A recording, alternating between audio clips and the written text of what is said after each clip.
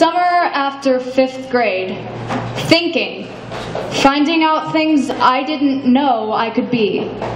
Thinking, and pacing. Maybe I might be a boy. My friends won't care. They'll support me. I'm probably a boy. Definitely a boy. Wearing clothes, getting my hair cut. Fit yourself into the box of masculinity. He's handsome that way. He's cool. Or maybe not. Maybe I don't have a gender. At least not all the time. No, it changes, I swear. Strike me dead if I lie. I don't have to stay the same or conform.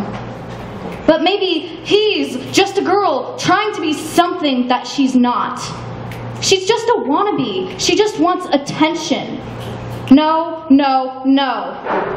I don't care what you think.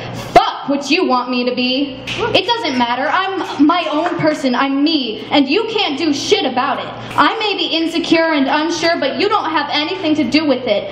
Think all you want. Say what you please. But I don't care about you and what you think you see.